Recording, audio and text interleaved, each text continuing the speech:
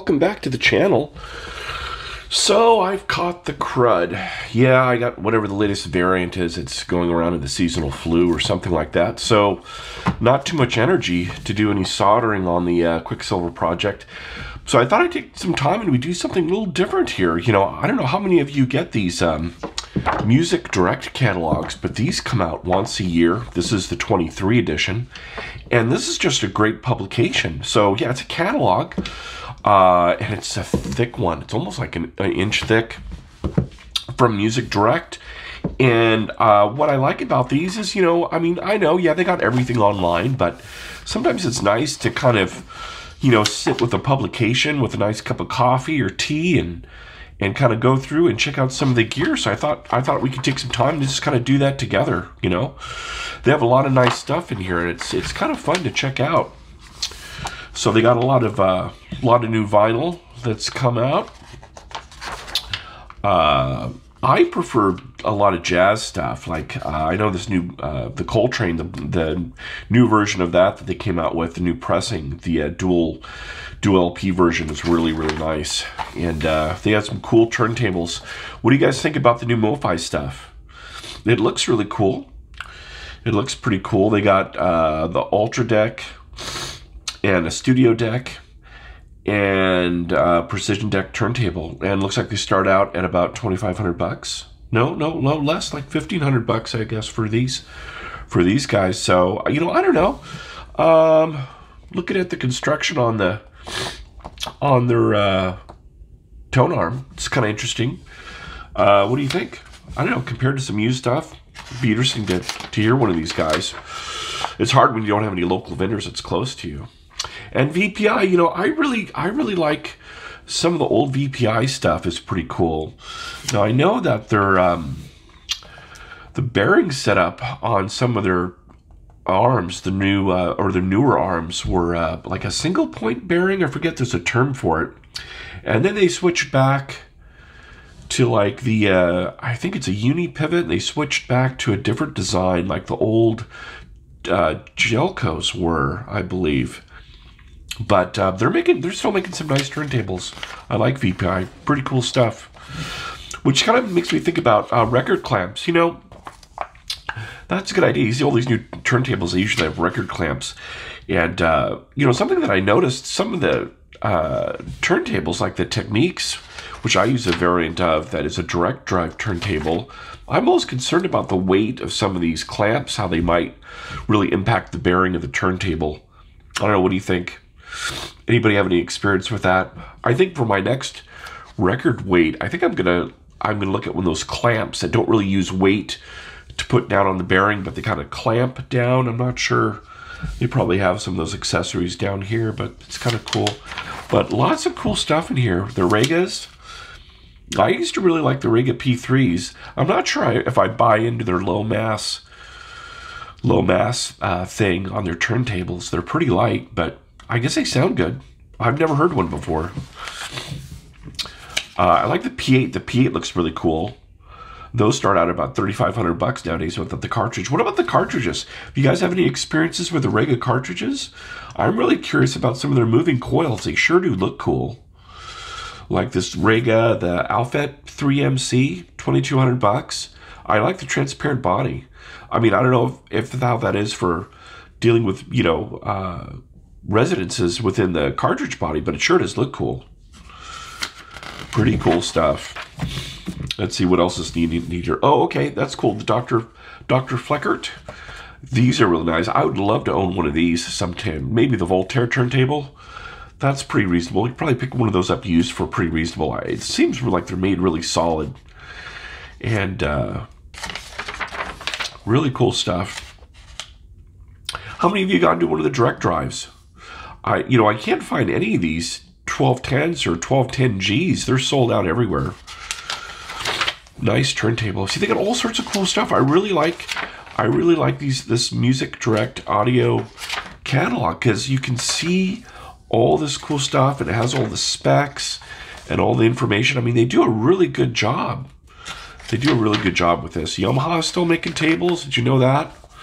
Yamaha, look at these guys. A GT500 or GT5000. That's really cool. 8K. But you know, it has to trickle down. But that's really cool. Looks like the whole arm board is carbon fiber. Yeah, I'm pretty stuffed up. It's hard to talk. But anyways, I thought this would be kind of cool to look through. Ortofons. I like the Quintet series. The Quintet series is pretty cool. I'm thinking about trying out one of these Dynavector 10X5s, high output moving coil. I don't know if you're a moving coil hardcore, you're like, no, low output's the way to go. But I don't know. You know, it seems like there's this dichotomy between, you know, moving magnet, moving iron, and moving coil. You know, everybody says that, you know, with a low output moving coil, right, there's less mass, the impedance is lower, and you don't have to worry about, you know, I guess it works better. It functionally works better. The motor mechanism within the cartridge functions more accurately than it does in a moving magnet, right? Is my understanding. But then you end up having to add either a preamplifier, a head amp, or a transformer. You know, so I think, you know, a hot setup would probably be, and I know people disagree with this, but a high output moving coil, so you eliminate the head amp and eliminate the transformer. And I know a high output moving coil has other issues, but you know, I think there's opportunity there. What do you think? I don't know. It'd be interesting to test it out. That's my theory. Just so it seems like when there's less in the system, the better off you are. And you have the Koetsus. Those are cool. EMT. I mean, they got everything in this magazine. It's really cool to look at. I'm trying to point out some of my favorite stuff here. Have anybody ever tried out any of these, the new Sumiko cartridges? The little basic moving coil ones. They're pretty affordable. And they look cool. They look nice. MoFi's has some new cartridges out. Parasound, they make a solid preamplifier, photo solid preamp. Bat's still making stuff. Man, I used to have a Bat amp. I don't remember what it was. It was like a VT200 or a Bat 200. It was a single-ended, high-power, really nice amplifier. Man, I love that thing. My friend was a big single-ended Triode fan, and he used to tease me all the time and say, oh, it makes a great subwoofer amp. But the Bat amps were really sweet-sounding. Let's see, what else we got? Lots of photo stages, Sutherland, the op-amp stuff. More MoFi stuff. Record cleaning. What do you guys use for record cleaners? You know, I'd love to get some of these degridders or something like that, but they're so expensive. You know, it just seems like $3K for an ultrasonic cleaner. I mean, it's basically just a little water vibrator. I don't know. Maybe. I mean, I'm sure they work good, but it just seems like it should be around $500 or $600, not $3,000. Who knows? Anyways, all this stuff's expensive. It's an expensive hobby we have. Record accessories. Yeah, you know, you can't forgo a good stylus force gauge. That's really important. They have some nice ones in here.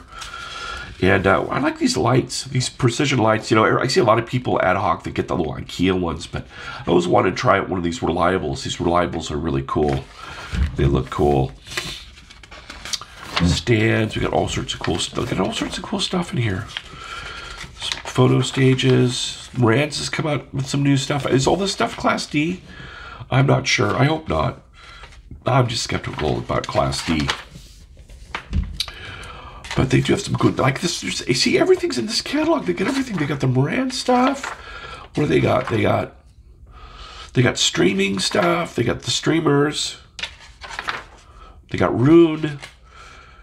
It's all in here. It's really cool. Yeah, if you don't subscribe, you know, go to Music Direct. I am not getting paid for it. I know you're saying he's getting paid by Music Direct. I'm not getting paid by Music Direct. I just want to share. People don't know this is out there. And it's a nice resource. You know, I've been collecting these. I collect these. I probably have like 4 or 5 years worth of the Music Direct catalogs. And they're just nice to have as a reference.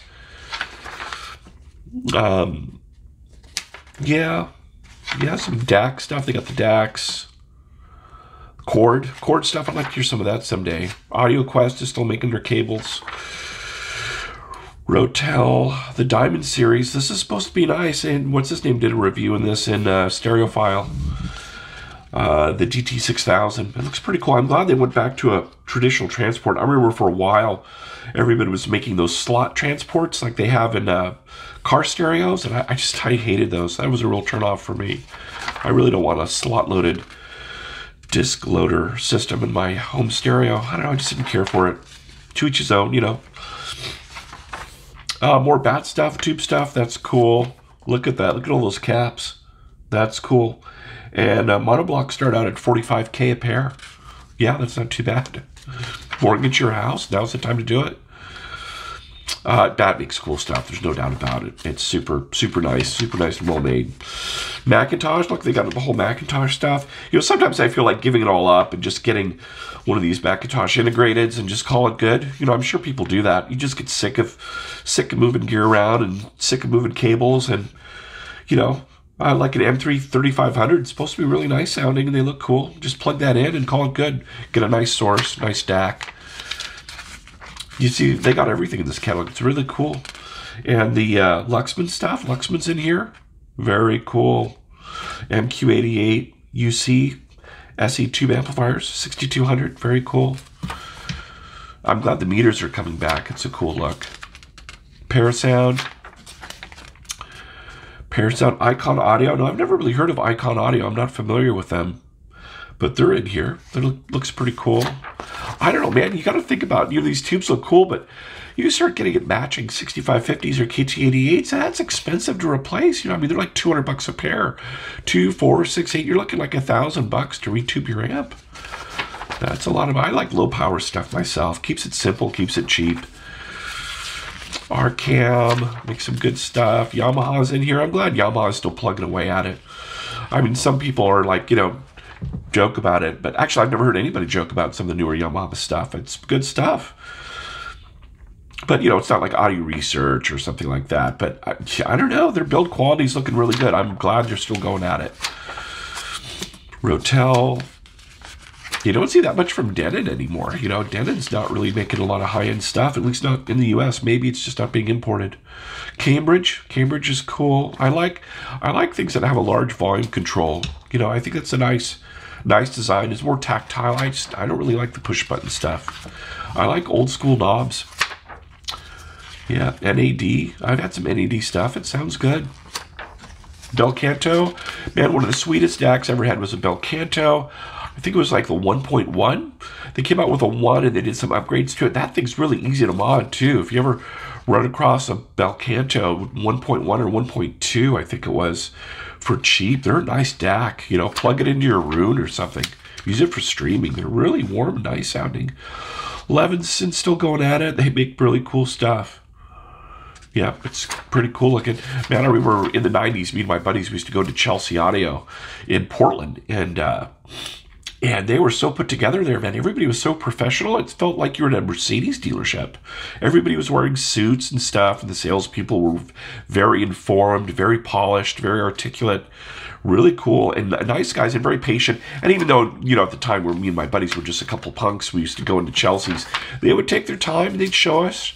They'd practice their sales pitch on us, you know, and we'd sit there and drool over the $10,000 amplifiers, which, you know, in the 90s, you could buy a nice car for that. Still can today, but and these things are a lot more than 10 grand. Now, look, you're looking at this Integrate as 26K, 37 for a pair of the number 536 Monero power amps. Yeah, but that's cool stuff. Leak, man, I wish Leak, you know, this is cool, but I wish they would come back with some of their tube amps and make it really nice with chassis mount RCAs, high quality.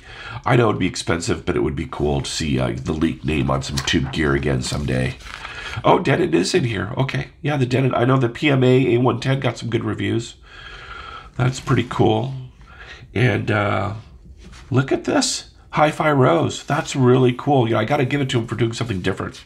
And it looks really cool. It's a little busy, but it looks cool. Class A still making stuff. I think they're a Canadian company. B&W.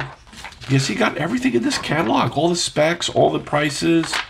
Music Direct, I'm telling you, sign up for their catalog. It's fun to have. It's fun to look through. You know, it's so funny. You know, I used to think that when I used to read some of my favorite reviewers in the magazines, like Absolute Sound and Stereophile, you know, you all thought that all their living rooms, their sounding rooms, the way they described it, looked like something out of a B&W or a Y&A speaker magazine advertisement, you always thought they would all have these elaborate living rooms, they're 40 by 40 with these ginormous speakers. And then you see some of these reviewers on YouTube and they're like in these little closet-sized living rooms, and, they got, like Walmart type furniture and, garage wire racks holding up their gear. And I'm like, I don't know if it adds a lot to your credibility.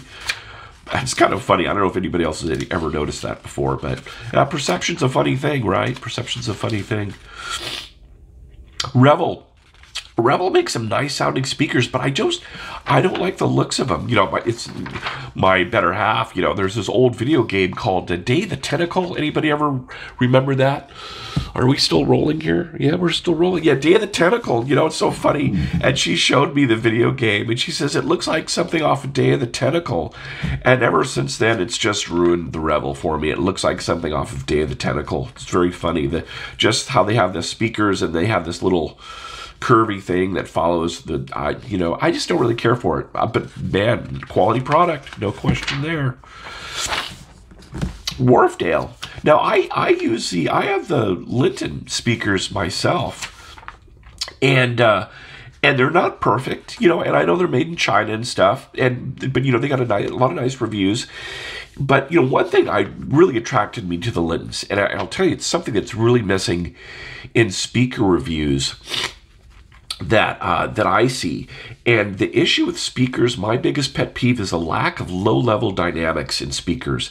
You got all these speakers that use these little paralleled 6-inch drivers like these, and like Vienna Acoustics and KEF. They use these little, I know they're different sizes, but you know what I'm talking about. The mainstream speaker today is a small, slender cabinet, usually with an under 8-inch speaker, usually a row of 6-inch, mid-range drivers or bass drivers. And the thing to me is that they just don't do low-level dynamics. They sound great when you turn them up, but, not everybody listens to music at, 125 dB or something like that in your 12 by 13 living room, right? And the Lintons, although not perfect, they do low-level dynamics better than most speakers.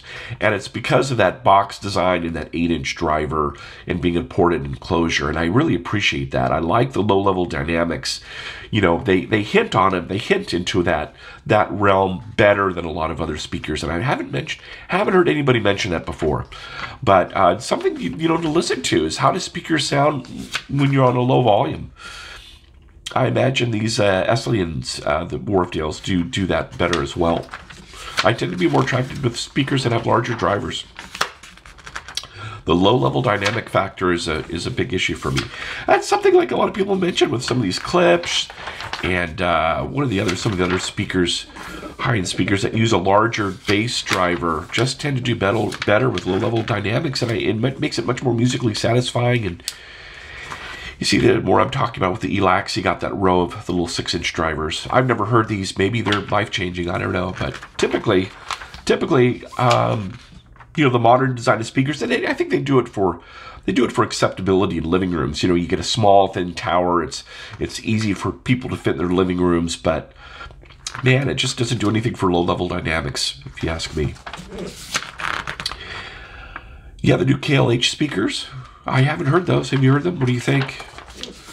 They're a lot of money, though. What are these? $4,000 for the new KLH Model 7s? That's a lot of money. That's a lot of money. $4,000. Buy a lot of speaker for $4,000. Rel makes some great subs. Always has. Yeah, great product. I like Rel subs. I've thought about getting one of the little T7s, for about $1,000. Those are a nice sub. I start to get skeptical of sub when you start getting lower than a 7 to 8-inch sub or 10-inch driver. You start getting down to an 8 or a 6-inch sub. I mean, I don't know. Maybe it works, maybe it doesn't. Seems like you wouldn't get that much extension trying to use a mid-range driver as a sub, but I'm sure they make it work. Yeah, you got your power filtration gear. Nagra, they got everything in here. Cords, look at this, they got everything in here. It's a nice catalog. Cable. Well, that's it. I don't want to make this go forever. You got your headphones, lots of new headphones in here. I mean, everything's in here. I just think it's kind of cool to look through. I thought we'd just take a moment and go through it together. check it out. But if you don't have the Music Direct catalog, you might just grab one. It's nice to have on the shelf. It's nice to browse through, maybe when you're doing some passive listening or something like that. Like they got the Macintosh stuff. That's cool. Those look pretty. What else they got? They got the accessories. They got I think we need more racks. Solid Steel makes a nice rack, but there's not a whole lot of manufacturers that make good quality racks, especially linear ones like these. I mean, there's Solid Steel, and then, I mean, that's, there's a few other small companies online. And the other CDs. Yep. Good source material in here if you want to actually own stuff instead of stream it. Yeah, so, like I said, it's a nice catalog. Thanks for hanging out, and more to come. Take care. Happy audio.